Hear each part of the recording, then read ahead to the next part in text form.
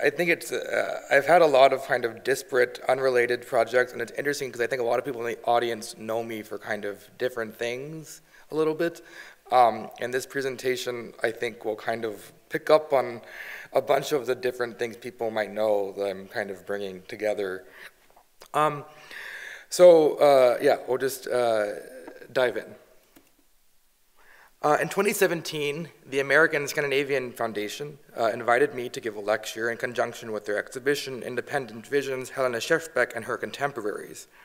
Organized by the Atheneum Art Museum and in celebration of Finland's centennial year of independence, the show was described as, quote, coinciding with the year-long celebration of the centennial anniversary of Finland's independence from Russia, and, quote, provided a rich opportunity for American audiences to engage with these influential Finnish painters, unquote. By fusing a national discourse of political independence with the sociocultural independence of four distinct women, the exhibition played a key political role in advancing Finland's soft power by espousing gender egalitarianism as a national product.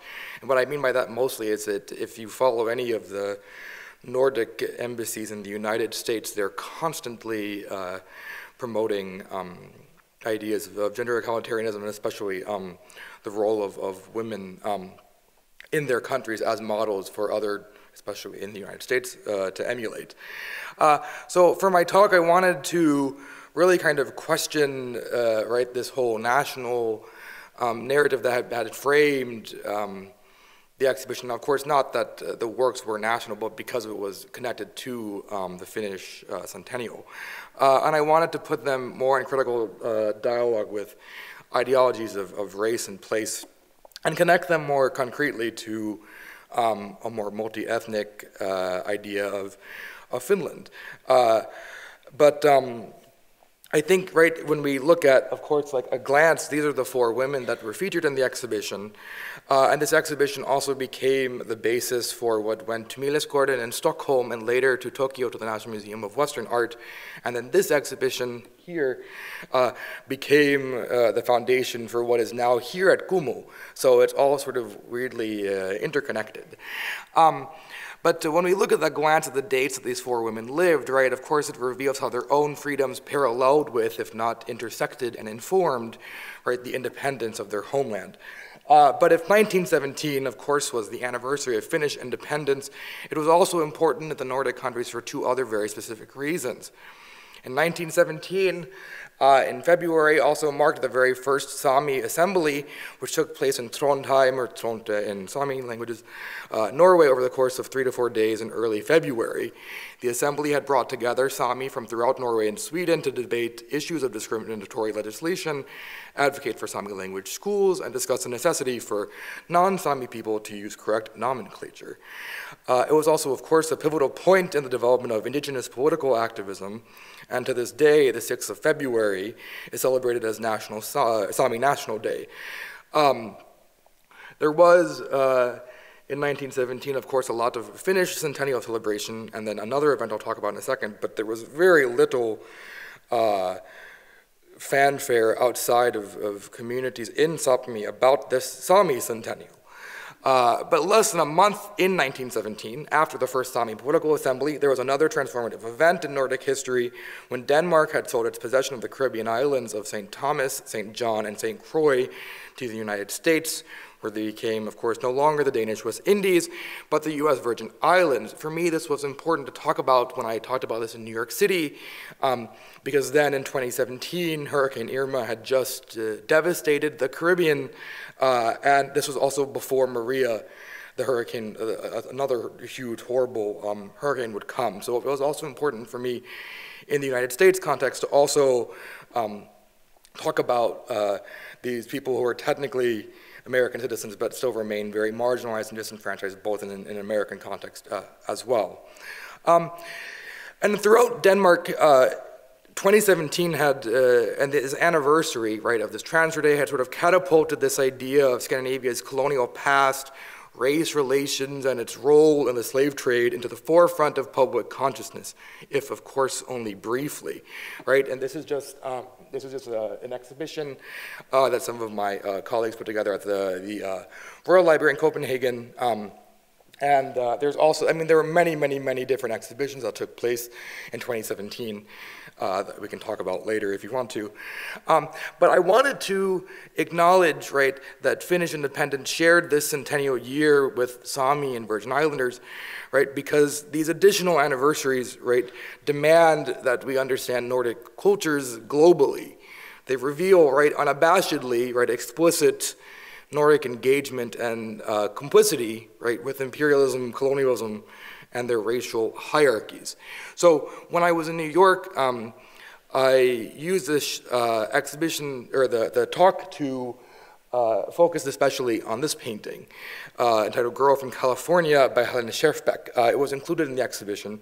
And I found that, I mean, I was initially kind of just aesthetically drawn to it, right? And I think it's very typical of what we think of Scherfbeck's later, right, modernist kind of painting style, and that it manifests, of course, a lot of that really distinctive way that makes her, I think, so beloved, just in terms of being a constantly innovative, right, and inventive artist. But when I did a little bit of research, I was surprised that researchers, I mean, of course, Helena Scherfbeck is very much researched and very well known. But when I started researching, I found researchers would quote in exhibition context letters like this one I will quote to you now, where Scherfbeck had described her model, who's Ulla, her cousin, that she isn't always good, she needs warmth and heat to bring out her glowing Indian colors, her copper colors. She is a Creole born in San Francisco. A later part of the letter, a different letter, she talks about the process of painting this image, right? And she talks about really she's struggling with finding the right tone. And so what she's really thinking about, right? She later talks about this dangerous side, right? She's literally thinking about the surface color of her paintings, right? The actual color she uses to think about copper tones or Indian colors, right? And very distinctively, right, racialized ways of making portraits. And so what I wanted to do when I did in this talk was I sort of situated this kind of thinking, right? Because we think especially often with Scherfbeck about the portrait revealing, right, interior kind of ideas. But here I think it was important to draw very deliberately or exterior racial, right, characteristics that are also informing, right, how and what she's doing. So I had already been doing this kind of work.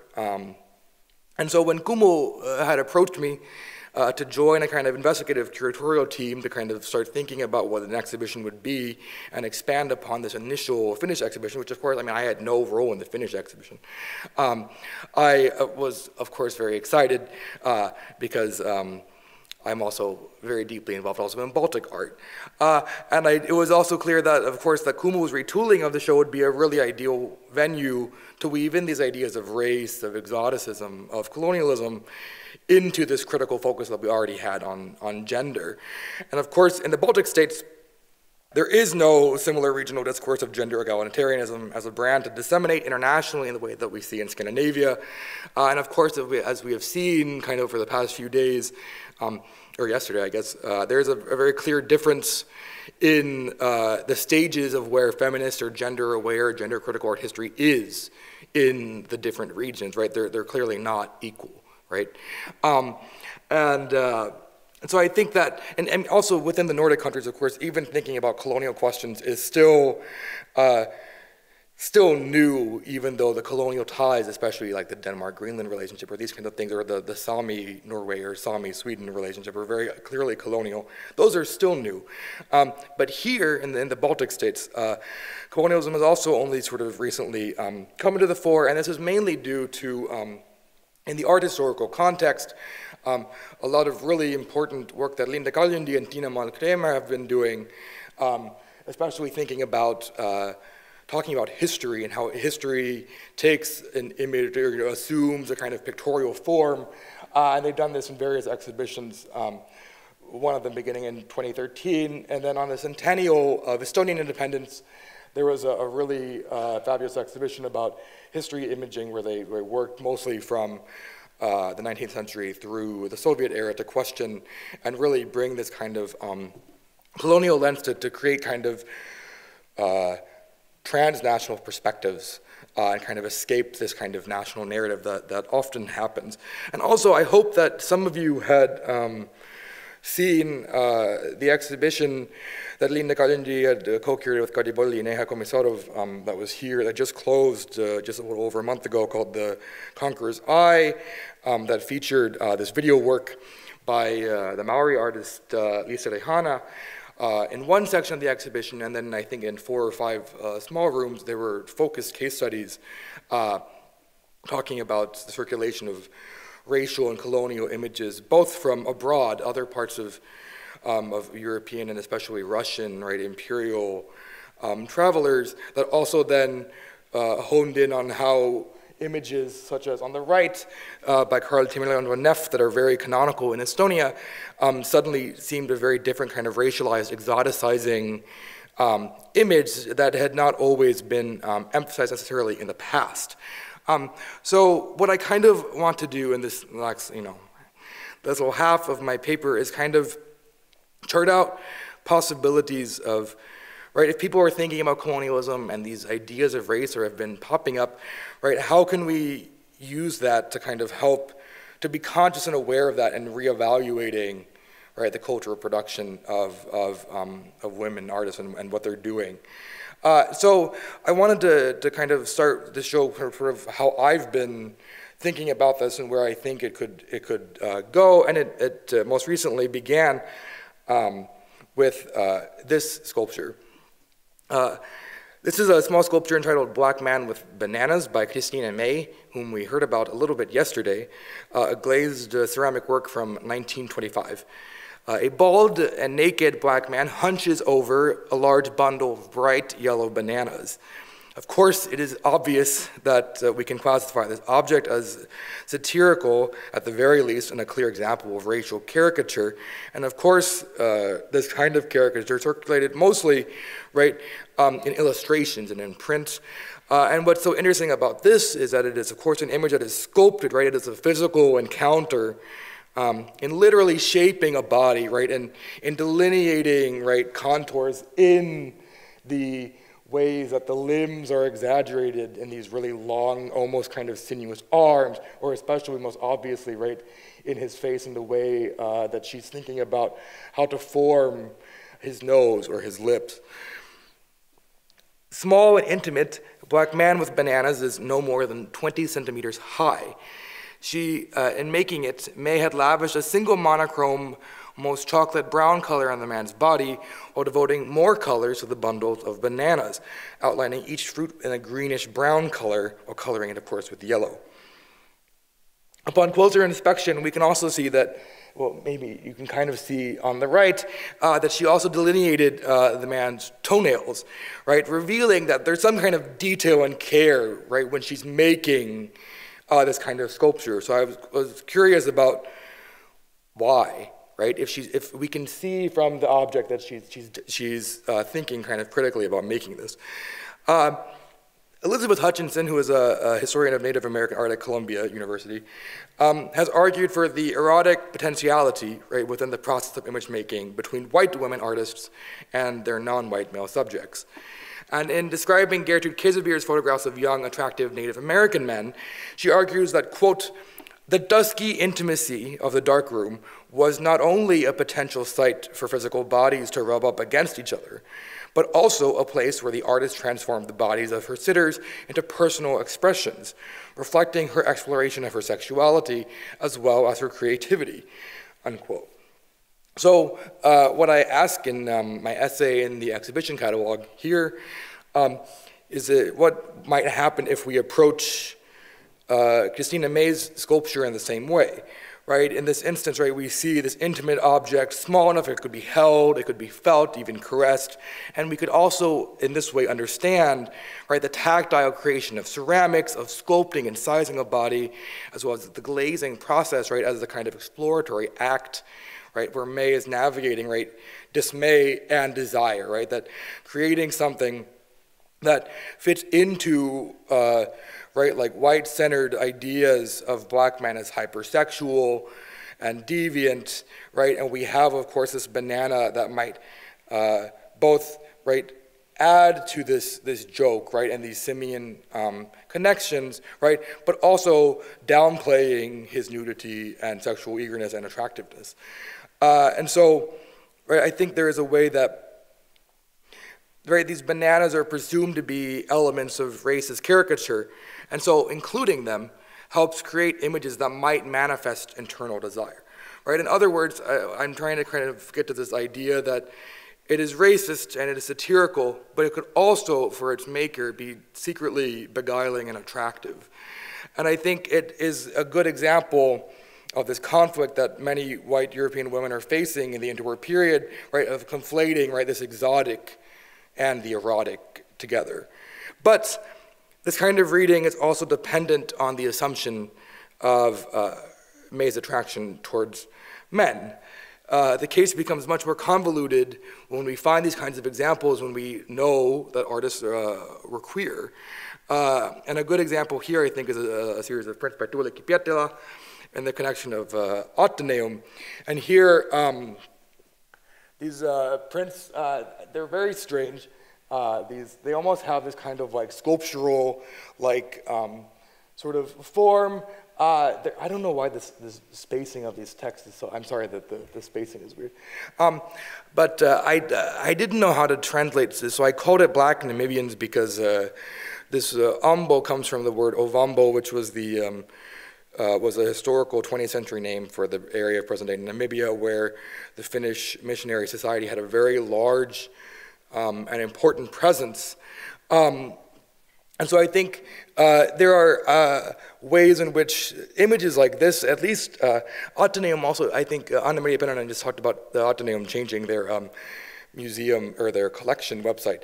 And there used to be information, like clear information about the exhibition provenance. And the last time I checked it, maybe 2 years ago, it said that Pietilä's print has never been shown, and it's only been sitting in the collection. And this makes sense, right, because it clearly is connected to this kind of racial caricature. And so, right, talking about how you display these images, why you display them, right, how do you contextualize this kind of information when they do not fit into ideas, or they might tarnish, right, our ideas of the reputation of a certain artist, that we want to take a single figure and elevate them, or we want to promote them, right? I think there are ways in which we should also sort of reconsider more critically what objects we aren't including. Now, I just have a couple examples that many of the artists we talked about face this kind of issue. With Astrid Holm, for example, this is a well-known example that's become especially famous in Denmark, that is circulating that Holm had created in the Virgin Islands. You can talk to Inge Lise more about this. She's an expert and has written a lot about this. And also, this is actually, this is not the full image, this is a cropped image by Beetsova, whom we heard a lot about yesterday. This is, I think, actually, I would argue this is probably her most famous painting. This is the most well-known, it's like an icon of Latvian modernism. But until I had written about it in 2017, no one had ever talked about how race is functioning, despite the fact that the painting is literally titled Black and White, and often, right, the young woman sitting in the foreground, who is of Thai background and was taken from Thailand because the woman in the background was married to an Italian diplomat who worked in Thailand. There was very little kind of discussion about how race and class manifest here. And of course, also, one of my favorite examples is by Tira Klien, who we heard about briefly yesterday, who was elevated in the Valdemar Schude exhibition about symbolism and decadence. Also traveled widely in Indonesia, also in Southeast Asia, and created a book, or illustrated one, that is in Swedish, called A Story About Black Children Told and Drawn for White Children, right? So I bring this example just to also highlight that it doesn't take very much digging to find this kind of material and bring it up, and that a lot of times these things are very obvious. When you look at what these illustrations are, right, and you see the kind of violence that is inherent within them, right, they also, I think, posit an important way that we should be thinking about the way that white women are thinking about their place in the world. And also, it makes us think of Klien's drawing, or her portrait of herself, called The Scream, in a different way. Also, I think this has really important implications also for the Baltic diaspora and talking about diaspora artists, because one thing we don't really think about the Baltic diaspora after the Second World War is that in every place where the Baltic diaspora is moving, whether Australia, South Africa, anywhere in Latin America or Canada, they all become very clearly white immigrants. And this is important because they move into new, very clearly multi-ethnic, racialized situations.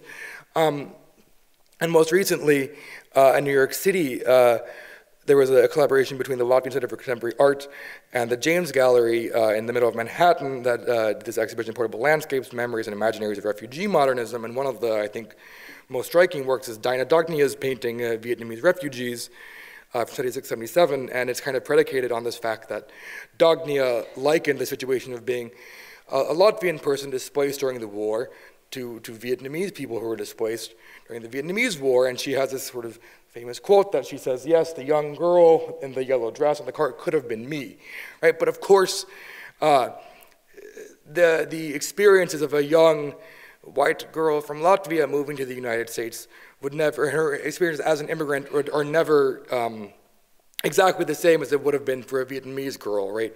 Coming in and how they're thinking about race. So how we should sort of talk about these things is I think, both to reframe and kind of counter both women and artists. So one, I think, is to dig these things out and show them and talk about them, right? But, and talk about images like Emilia de Monthat, who is famous for her ethnography with Sami people, but also to, right, and we think about white women, and not just women artists, but also white women artists, but also questioning artists, right, and that we embrace this visual culture turn and realize that, of course, there might not be Sami women artists in the way that if we're not considering like Doji and other kind of Sami visual traditions, but we can so consider, for instance, Salala Rehnberg, who is the most important and visible figure in Sami political activism, right, through her own self-fashioning, right, and circulating self-portraiture, right, as a visual maker in her own self. And that we should also kind of embrace and expand our idea of artists to not only be painters and drawers in this traditional sense, but also, right, the ways in which people are also galvanized in other ways. And of course, this also allows us to think about different kinds of people that existed. And so I just wanted to end in the way I ended in New York, which was drawing attention to Rosa Emilia Clay, who was the first African to receive Finnish citizenship, and she just came from present-day Namibia. And so I just leave you with this image because I think it says more than what I could say. So thank you.